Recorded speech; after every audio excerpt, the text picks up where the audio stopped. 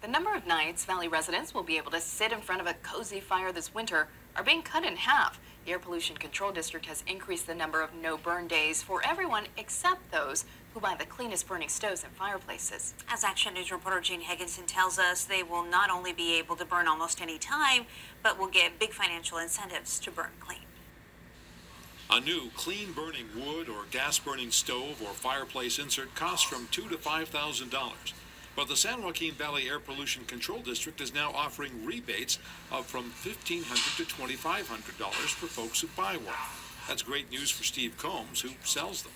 The $1,500 incentive is unprecedented in terms of a wood pellet or gas stove. Also, the long-term benefit is now if you put in a wood stove or pellet stove, you'll be allowed to burn it most of the time. Gas-burning devices have always been exempt from no-burn days, and the clean-burning wood models will be exempt from all but a few of the no-burn days imposed during the winter months. But everybody else will face even tougher restrictions this winter. In Fresno, the average number of no-burn days has been about 50. That's expected to rise to at least 80. Air District Executive Director Saeed Sadridan says the additional no-burn days will help clean the air of deadly soot, and he doesn't think allowing clean-burning devices to burn more will hurt.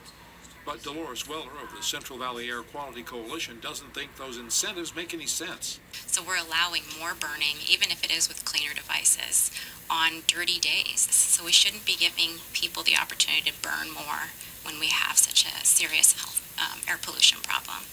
The rebates for clean-burning devices start on Friday, but they must be registered with the Air Pollution Control District and must be inspected or smogged in your home every 3 years at your expense.